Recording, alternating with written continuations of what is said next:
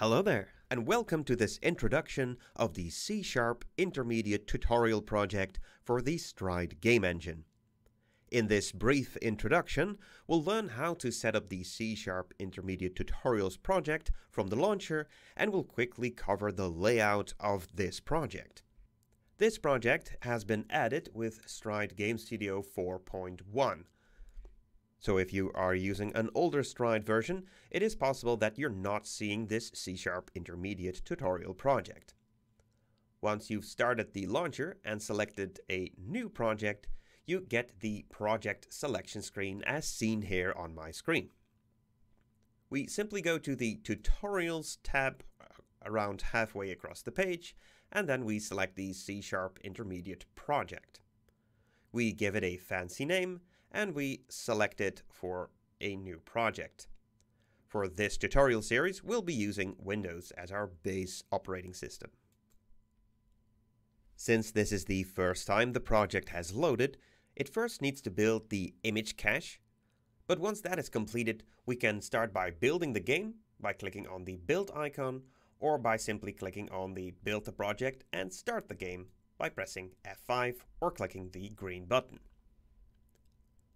Different from the C# Beginners project is that each tutorial in the scene can now be selected on a Start mode and a Completed mode.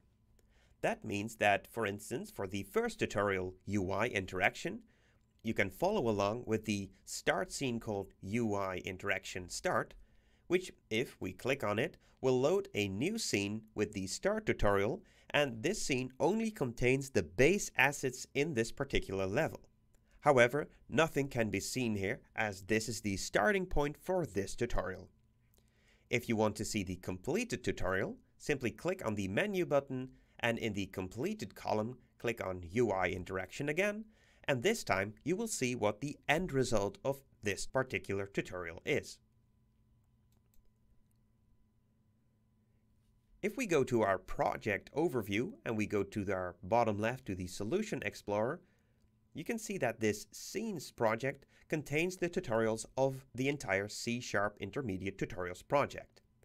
Again, if we select the first tutorial, the UI Basics, notice how we have a Completed UI Basics and a Start UI Basics. If you want to follow along with every tutorial, then it's recommended that you open up the Start scene for each tutorial.